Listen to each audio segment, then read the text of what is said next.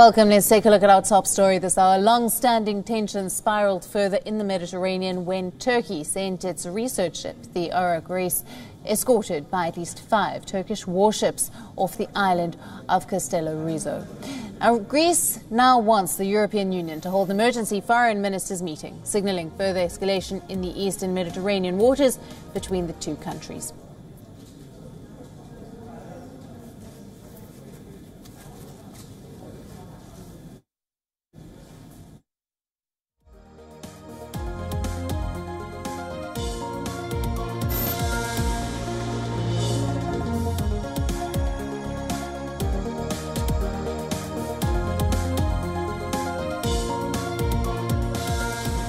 Turkey says it had already determined the western borders of its continental shelf.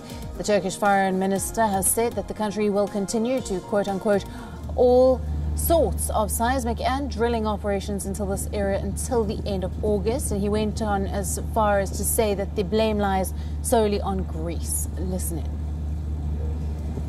At this point, nobody can say Turkey has not shown goodwill. We did, but there is a country with ill intentions on the other side. Therefore, if they want to blame somebody, they can blame Greece.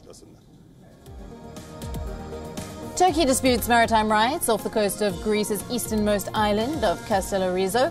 An official Turkish picture shows the Greece being escorted by 5 warships.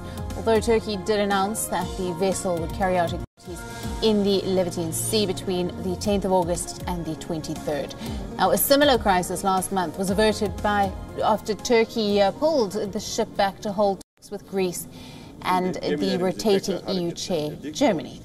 Now, last week, Greece and Egypt had signed an agreement to set up an exclusive economic zone in the region.